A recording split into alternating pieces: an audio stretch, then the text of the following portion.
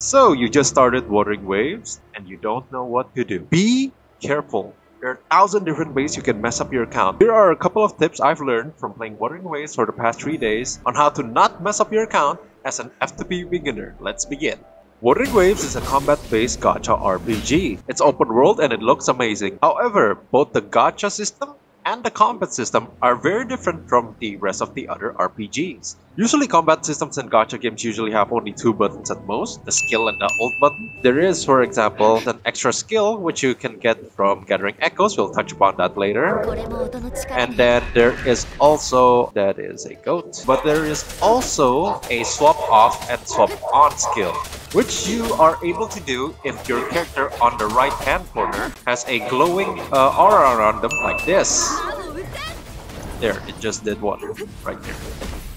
If you swap it as per normal, without the glowing aura, it will not trigger a swap off skill. There's also dodge and parry mechanics, which if you dodge, you can bullet time the enemies, like many hack and slash games like Bayonetta or Devil May Cry. Or you can also parry the enemies, which there's also a parry meter, and if you break that parry meter, the enemies get stunned for a couple of seconds. However, this only works on big elite enemies. It will not work on smaller mobs. In terms of damage, unlike Genshin, everything is always imbued. So if your character is Electro, it's always Electro. If your character is a Nemo, it's always a Nemo. There are a few different types of elements in this game. However, they don't interact with each other necessarily. So there is Spectro, Aero, Electro, Glacio, and Havoc. Yeah, that's it. Oh, and Fusion. And as usual, some mobs can be weaker or stronger to these damage type depending on what element they are. There's also this Concerto level. So, this Concerto level, depending on your character. Once again, combat system is a bit complicated here.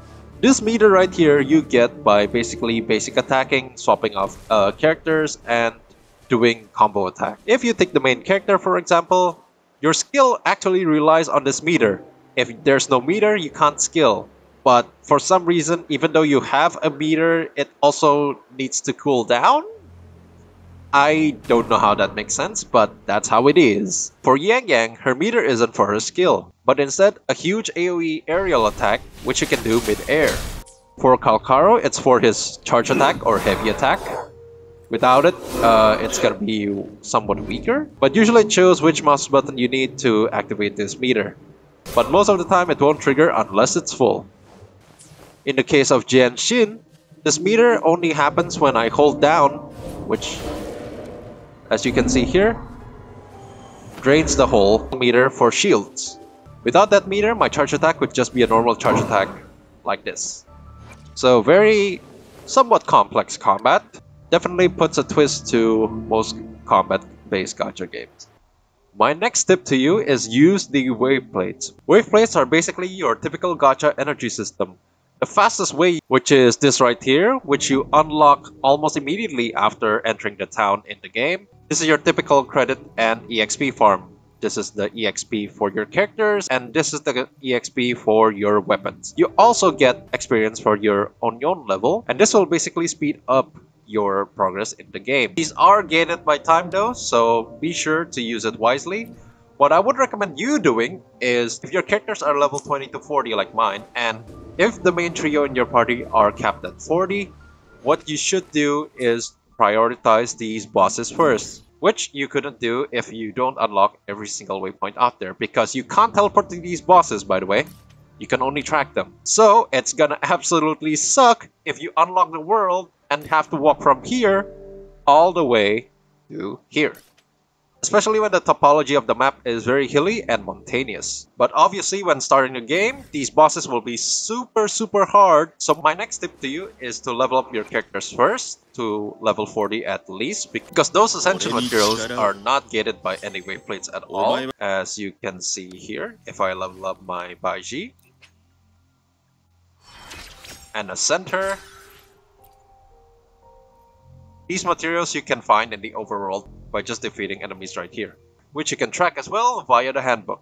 So once you've leveled up your characters, the next thing you would need to level up is your weapons. Weapons are a bit finicky in the game because you won't be able to get any 4-star weapons unless you craft them, or you get really lucky or unlucky depending on how you see it, and get them in the standard or this banner right here. I managed to get a great sword on the standard banner, so that's why my main DPS, Kalkaro right here, is equipping this on him. But for the most part, you will be using a 3-star weapon at first. There's no shame in that. Just try to find the one with attack percentage instead of something like energy regen and all that.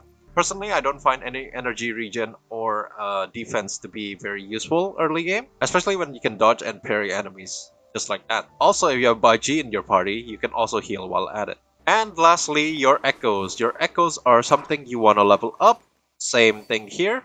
The only reason I have this SSR echo is because there was a web event that you can get before the game releases, and you can get a 5-star echo if you lock on it before the game started. All you need to do is reach Onion level 8 and it'll appear right in your mailbox. Right here.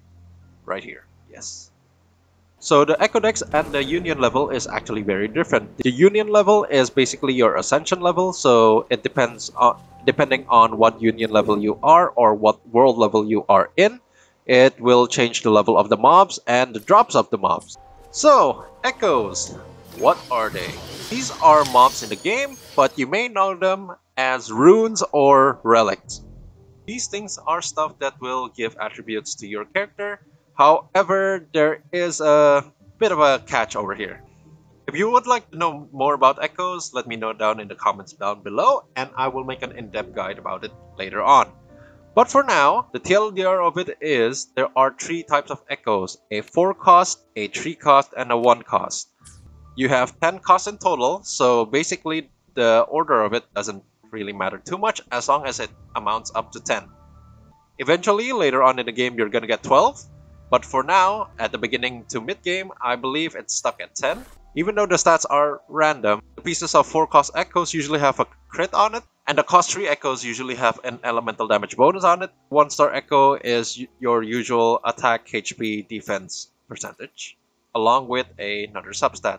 What I wouldn't recommend you doing, unless you have a really good echo, do not max it out immediately. The reason being, substats do not unlock automatically. What I mean by that is, even though there are slots for substats, you need this currency right here, which you can find in the overworld. However, if you do mess up and don't like the first substat, let's say it's defense, and then you unlock the second substat and it's HP, use it A, your currency, and B, your time in leveling up this echo, because these currencies are not cheap.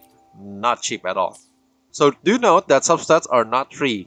You need these tuners to unveil your substat. Upgrading your echo does not mean that you automatically get a good substat. It's just that it unlocks a slot for your substat to be in. Whatever that substat is, you need these tuners to unveil that substat. And as to what substat it is, it's randomized. So be very careful.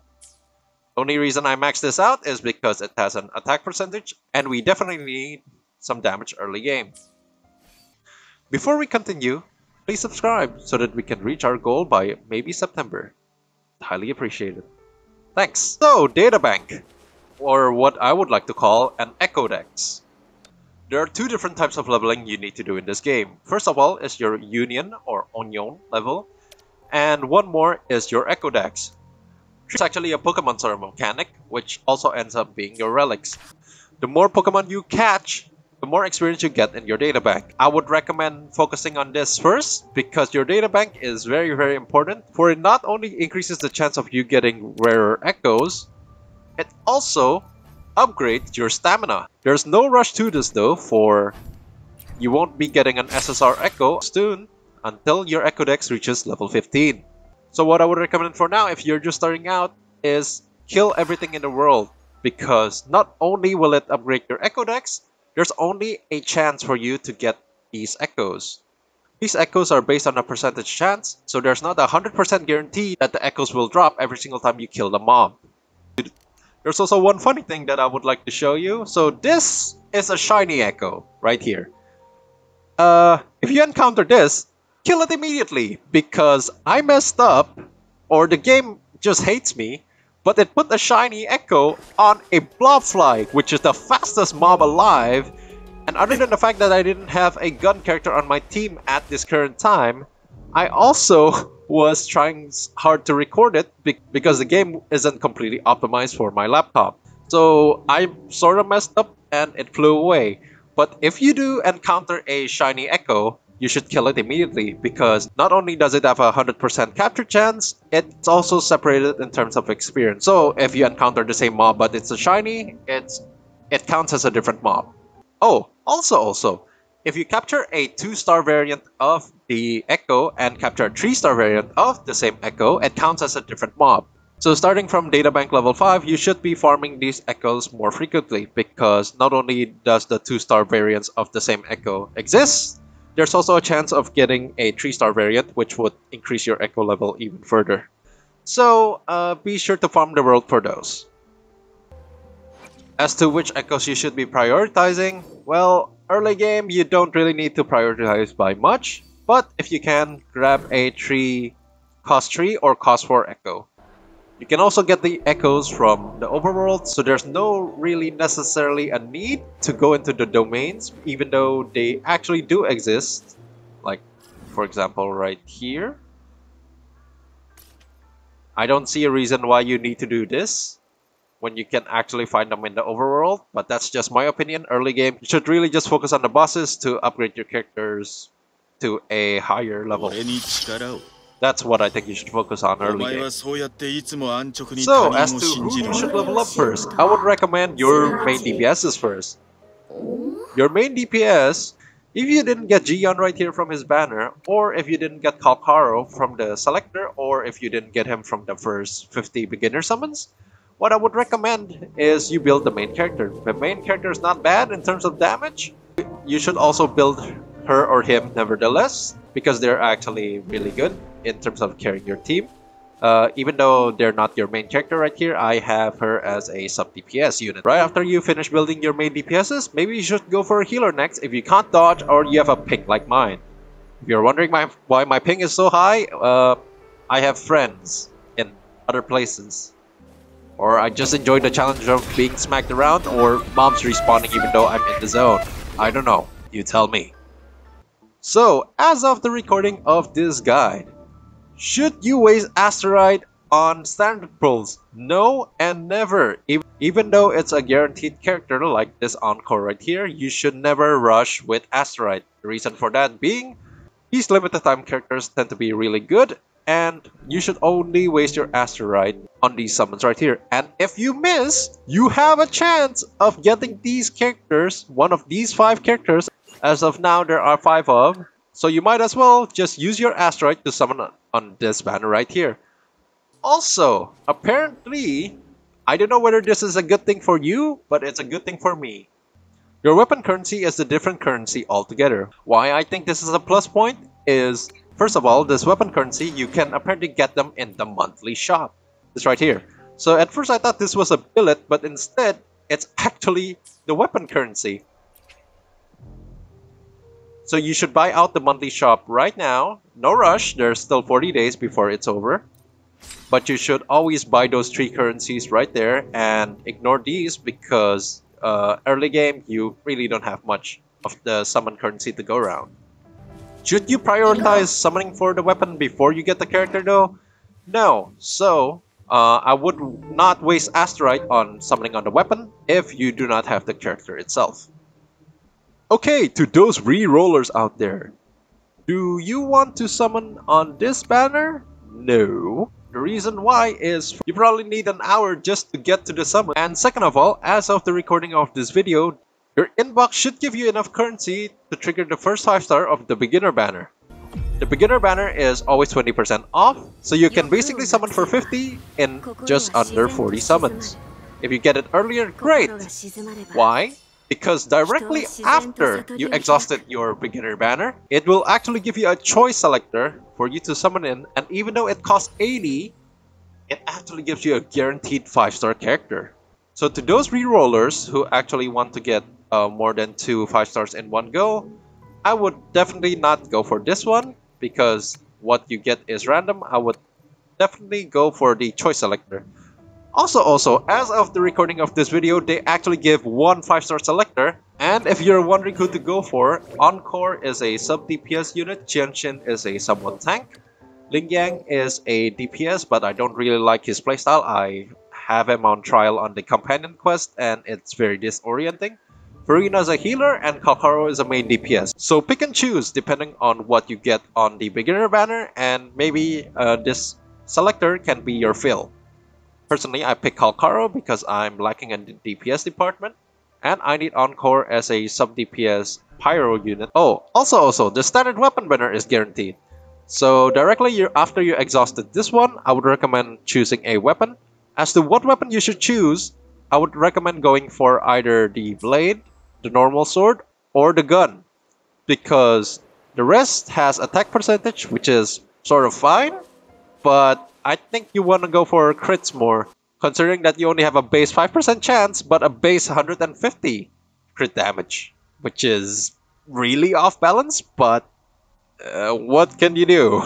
Besides, there's a whole shtick about additive and multiplicative damage, but hey, I'm not a calculator, even though I'm Asian. So play the game. If you have too much time on your hands and you want to reroll anyway, even after getting a guaranteed character, well, that's completely up to you. Would I go for constellations in the selector though? No, it's not recommended because early game to mid game, you definitely need to fill out your roster with different elements, especially when these 5 play different roles altogether.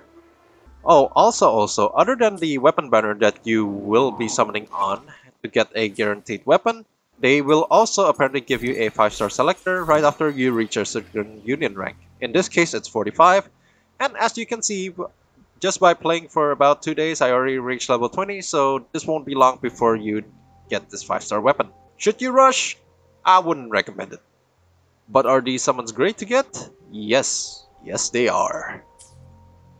Other than wasting your wave plates, what should you be doing in order to increase your union level? Well, you should always obviously be doing your daily missions. Daily missions are available day 1. I don't think they are union level locked, but as soon as the day resets, you should be able to do the daily missions. They give a lot of union points. These union levels give more than 600 in total, which is a lot. But there are some certain tasks that you need which may hinder your progress, so pick and choose your tasks. Like I said, go for the Overlord enemy class if you want fast progress, but obviously these bosses are not easy to do early game. So do your doable ones and ignore the others. Especially when it comes to echoes and tuning. Since it's a limited source, you don't really want to waste your echo tuning thing willy-nilly.